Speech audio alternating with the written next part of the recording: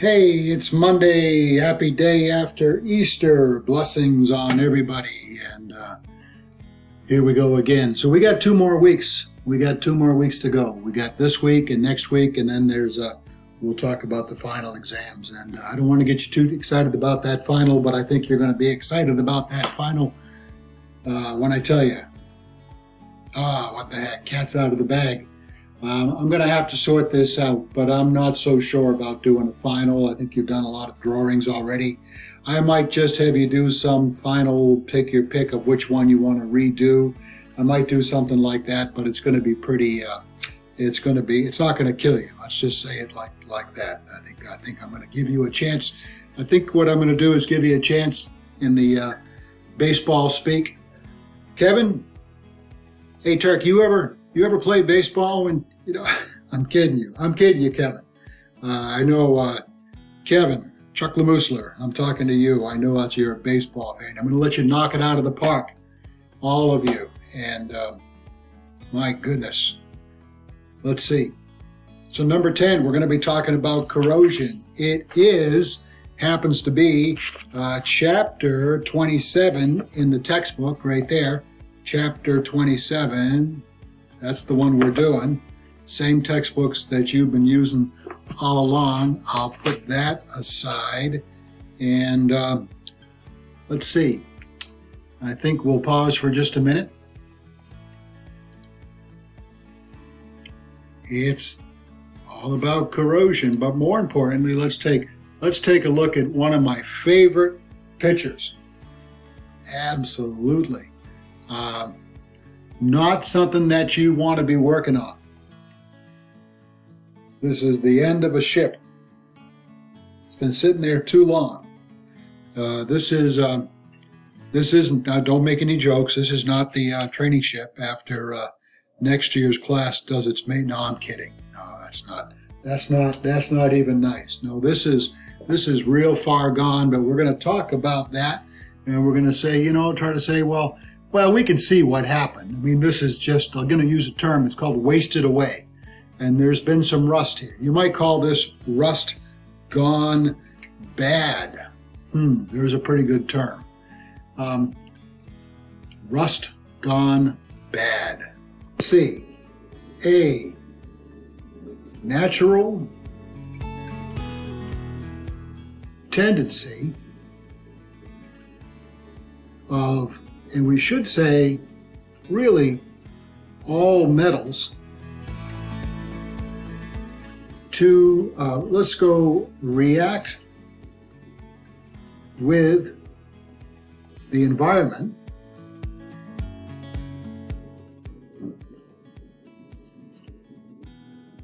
another way of saying that is we just call it rust. Like I said, let's see, rust gone bad. Yeah, it can go really bad.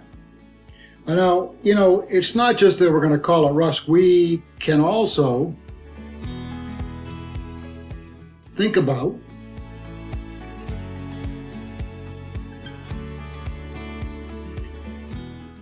this as an electrical process. Because really, I'm not sure you can read this, and I hope you can, really, rust is just something which is actually called electrolysis. I was going to say corrosion, as I was looking at that word. We call it corrosion, of course.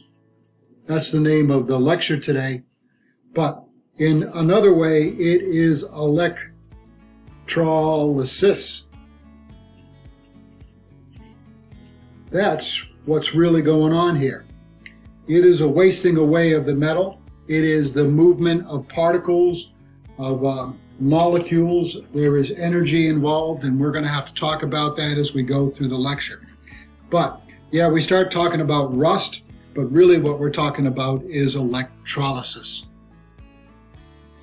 And whether or not we are looking at this, what's happened here, or we're looking at a close-up view of something that looks like that, a close-up view of, that's actually called pitting, P-I-T-T-I-N-G, pitting on the surface of probably a deck in that case. There's something I want to say. It's very, very dependent on relative humidity, the moisture in the air.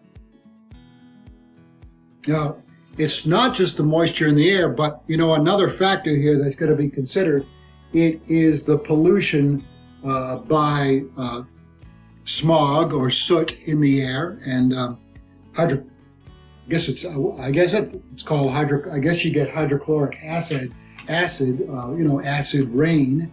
That becomes a problem, and that will expedite it or increase it. And just the very fact that you are in an ocean environment, which is sea salt, you're going to get this stuff, or you're going to get this stuff. So it's humidity, it's a chemical reaction of the acid rain type of stuff, and it's also just the saltwater environment.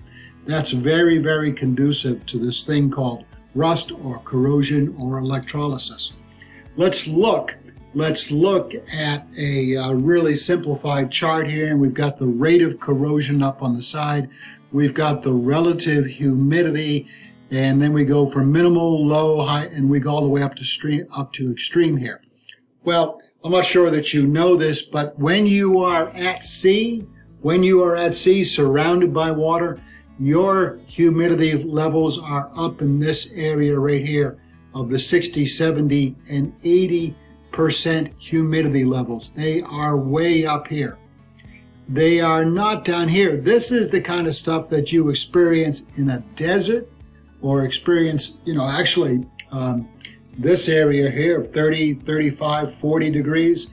This area, what here is when you get that really dry air in Maine and New England in the winter time. So it's not just a warm weather thing, it's a cold weather thing. Cold air just doesn't hold moisture as well. Do you ever notice when we have a snowstorm, it tends to warm up a little bit? We don't usually have that frigid below zero temperature when we are having a snowstorm. It tends to be a little bit warmer. And as you get to that little bit of warmer, a little more air, more moisture can be in the air. But understand, we are in an area here of extreme relative humidity on a ship. I'm going to talk about the Galvanic series in seawater in just a minute. And I need to reset myself, so just a short pause.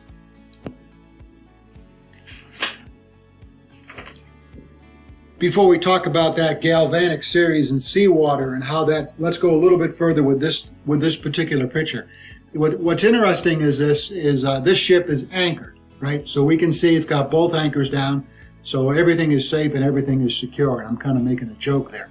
But there's one particular thing about this ship which I do take note. I can see some of the coating, I can see some of the paint up here, up in this area. I also see some other paint in this area. But why do you suppose this area here was the part that really wasted away, really corroded? We can look all the way through the hull. What do you suppose is happening there? Well, as the wave action of the ship, this is one thing, this is probably throughout the ship's life, this is where the wave action was the most hard on the ship. This is where the waves would come crashing over here, and they would always be in this area. So that's one thing. I think in the lifetime of the ship, and whether or not that was 20 or 30 or 40 years old, I have no idea what this ship is, but I think that's where a lot of wear and tear happened. The second thing, as this ship got here and it lost its coating, and that just wasn't maintained, and it was just scrapped. Basically, it was a junk or a hulk. I have no idea where this might be. I suspect it's in pretty warm waters. Every time the tide came up and the tide went down and the tide came up and the tide went down over and over, I think it wetted this area of the ship. So that constant getting wet with seawater and then drying and letting the rust get going, the corrosion, the electrolysis, if you will, I think that also was a factor. Just the rise and fall of the tide really beat up that ship. Now, I want to move on to the other one. We can talk about this one here. We've already looked at this, and this is called pitting.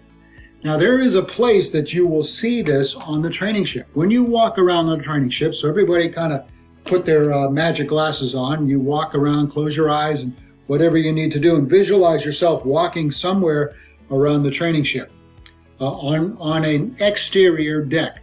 And think to yourself, if you look down at your feet, is there any place that you saw something? Now, it may have been painted gray, because we're really good at painting things gray about every year. That's something you would have been doing, and I hope that hopefully you can get out there on the ship this year.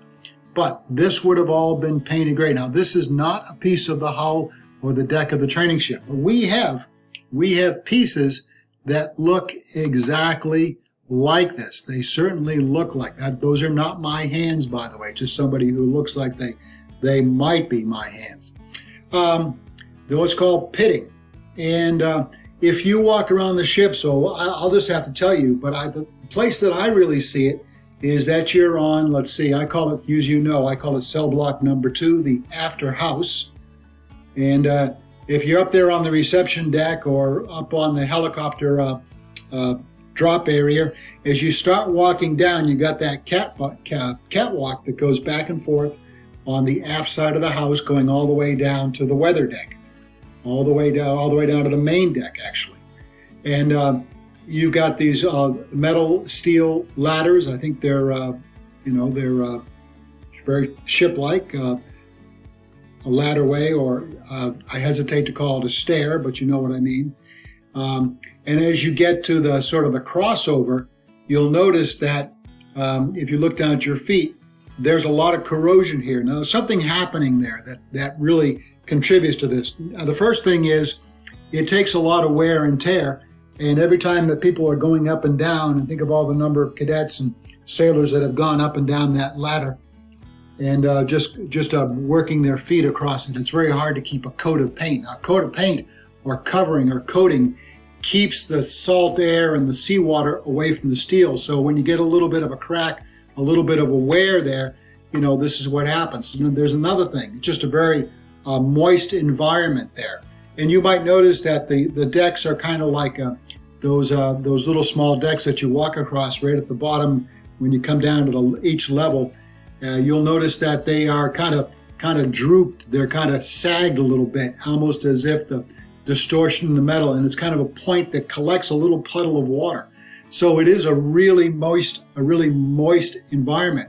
If you've ever walked out there in your shoes or even in stocking feet, which you'd probably do some days on the cruise, you'd find that you were standing in a little puddle of water, particularly, of course, after it rains, but just in the morning wetness of the dew, like on the dew in the field or the lawn. You get that at sea too. And then the other thing which is happening, you get that acidic acid rain, because the stat gases which are coming out as the ship's moving through the water, the stat gases are coming out, and they are precipitating down, I'll use the right word, Captain Teal, precipitating down onto that already wet area. All of that creates a perfect environment for this thing called pitting. Now let's move on. I want you to read this. I'm going to kind of read it, so I want you to hear it. Galvanic series in seawater. This well-known series indicates the relative nobility, there's a key word, of different metals and alloys in seawater based on the measurement of corrosion potential. Another key word. In a galvanic cell, the more noble material in this series will become the cathode, no metal dissolution, while the less noble metal will corrode as the anode. Now, corrode as an anode. Fix that in your mind. Corrode as an anode. What are those things that we put on the side of the ship to protect underwater? A sacrificial anode. We want to sacrifice that. We want that anode to corrode and put those words together. Corrosion, anode, and sacrificial anode. That is something at one end of the scale, which is a good thing. So just capture all that and read through this slide a couple of different times. you know, here is a corrosion cell. This is actually a galvanic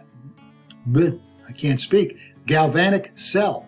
What you're looking at here is basically a battery. There's an anode, there's a cathode, there's current flowing between the two, and you probably studied this, and maybe in physics or back in earth sciences, back in high school, you probably did a little bit of study on that. Now, I want you to think about that pitting which happens on the deck of a ship. Now, what you have there's that pitting, a cross section. Here is the paint, this area here, and it gets worn away, it gets cracked. And really, in essence, and we get a little bit of moisture in there, we have a galvanic series or a galvanic cell, which sets right up. And that causes, and I want to go back to this, that causes that pitting. It's like a little miniature battery, which happens over and over. We talk about the galvanic series. Now, I'm going to send you this. It's in the PowerPoint, which I'll set it up. I don't know how many of you are, I have a feeling not many of you are looking at the PowerPoints. I'm going to prepare those, the ones that we particularly have discussed, and I'm going to push those out, and I'm going to label them with our lecture numbers, kind of try to make it a little bit more organized for you. But for right now, just look at this. And here's the noble end. You know, think about the word noble. You think about the word nobility and kings and, you know, and that type of stuff. And, you know, the king of France or the king of England or whatever it might be. And up here is platinum and gold and well, geez, there's something called graphite. And titanium we know is kind of precious, and silvers. But, you know, we think about gold and platinum as being the very, very uppermost of the noble. They are non-corrosive. They are not the anode. If you go to the other end, the anodic, the anodic, I guess can't pronounce words today. Anodic end, the ignoble, well, this is called the active end sometimes.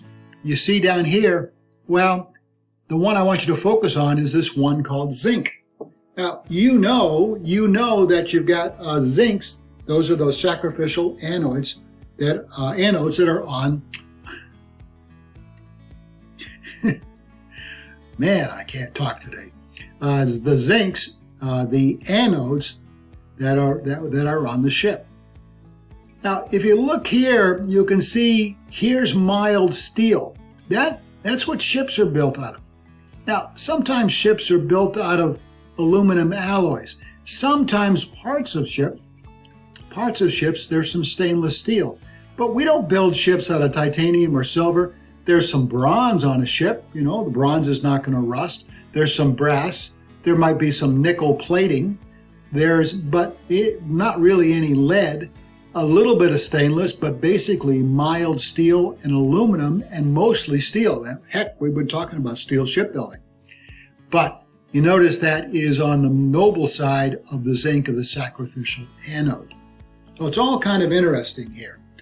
Kind of know. Now, one of the questions I'm going to ask you on exam number 3, I'm going to give you like 4 examples. I'll say, you know, platinum, bronze, lead, and zinc. I'll give you 4 of those, and I'll ask you to put those in order, like noble to ignoble, or we could say, or the other end, the anodic end. So I'm going to ask you to put those in some type of order from least corrosive to most corrosive. All right, so be familiar with this, be familiar with that in that regard. That'll be a question on the exam. Now, not only do you get corrosion on the outside of the ship, but you get it, you know, on the inside of the ship. So here we've got probably a ballast pipe. You get a lot of salt water. This might be part of the firefighting system. You get a lot of salt water in here, and you can see maybe where there's been a little bleed through on the gasket. But certainly, that's a very, very corrosive atmosphere. These look like stainless steel bolts, which they look like they're a little bit rusted, but they're probably not. They're probably just stained. These particular bolts here. So it's not only on the exterior part of the hull. And what we're looking at here, we're looking at a deck beam and inside of the deck plating, but I'm pretty sure this is aluminum here. So we do get to a problem where we've got aluminum and steel. Sometimes those are put together. Sometimes those are put together. You see a lot of, well, I won't say you see a lot of vessels, but you do see some vessels where the two get together. Now, if you go back and you look at that scale that I just showed you, you can see, let's see, aluminum, okay, and steel, they're a little bit separate. They're not real separate on the scale, but there will be a little bit of corrosion. And which one is going to go first? Which one is going to wear away or waste away faster? The aluminum is going to waste away faster. Just like mild steel compared to zinc.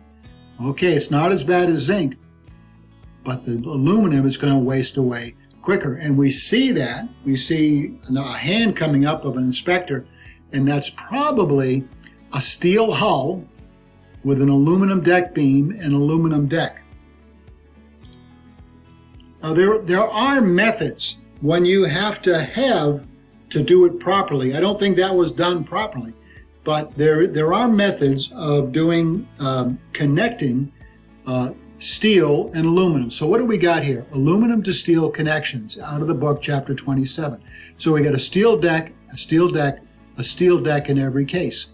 And we got some type of a connection point. You can see there's a wooden deck here, you know, or something along those lines. Maybe this is a cruise ship or some type of a yacht where they got a steel hull and they've got an aluminum superstructure, or using the word house side here. And you'll notice if you study this, there is a rubberized washer, neoprene washer. Some of this is kind of a patented material, and it separates as much as possible. It separates the steel and it creates a barrier. Kind of like putting insulation over a wire. Here's another type of done. This is a hot steel rivet, and it connects the two with a plastic coat gasket. And then there's this something called AL bonding here, explosion bonded, and that's kind of an interesting thing too. I'll show you a slide here. Here's a product that's called Triclad, and here's the steel, here's the aluminum, and this is explosion bonded that goes, and it actually can separate or it can block any corrosive or electrolysis potential or activity between the two. And that's kind of an interesting thing. Maybe on a high-end yacht, you're more likely to see that.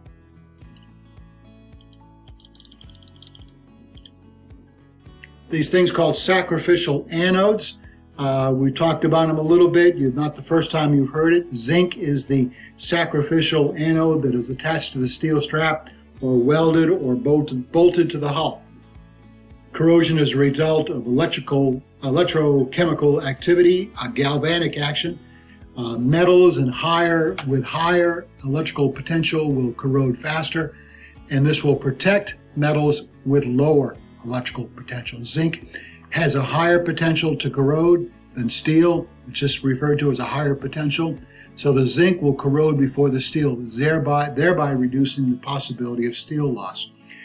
Know this point right here. When zinc, and know this, I'm telling you this for the quiz, or rather for the test, when the zinc has deteriorated beyond 50% between inspections, it should be replaced. If it's corroded beyond 50%, if that's when the zinc is corroded to beyond 50%, it should be replaced. Zincs come in all different shapes and sizes, right? Now, I've got one here that I'm pointed to. This is probably about a foot long, and it's probably about 2 inches wide and about 2 inches in width and about 2 inches deep. And so, you know, all different. This one here is probably 20 inches, maybe 24 inches long. And so all different shapes and sizes. There's usually a lot of zincs. There's a lot of sacrificial anodes put back there by the propeller. That's just because where a lot of turbulence is, that's going to increase the potential for galvanic action down there. So And notice that these zincs are kind of teardrop shaped so that they are useful to help with, that flow of water into and away from that stern section area that we talked about in previous lectures. So they, as much as they are a lump of zinc, they try to make them a little bit more, it's not aerodynamic, but it's called hydrodynamic. Here's a picture of just some old, used up, we'll just call them wasted zincs. Old wasted zinc anodes, which are being, going to the scrapyard. Now, on the state of Maine, we have something called an impressed current cathode protection system. And you'll probably learn about this. You'll see this talked about in the text. But basically, although we do use anodes on the ship, the system is still working. And we actually put a induced current into the hull of the ship, very, very low, very, very low power, low amps, just enough to combat that electrolysis. And if you want to do further reading on it, you could look in the text, but it's called an impressed current cathode protection system.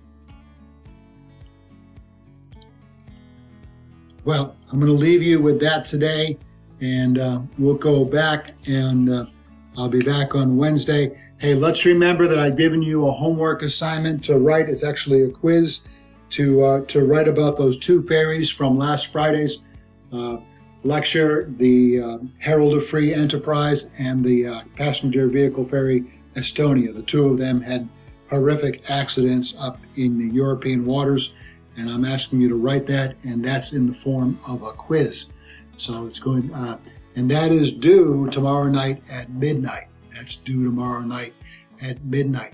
I'm not going to ask you any questions about there. There is no discussion points on this particular one. I'll expect you to know the material. If you have any questions, please write to me and just let me know, and we'll check in together. And that's all I got. Thank you very much, and we'll do this again for Wednesday. Bye-bye.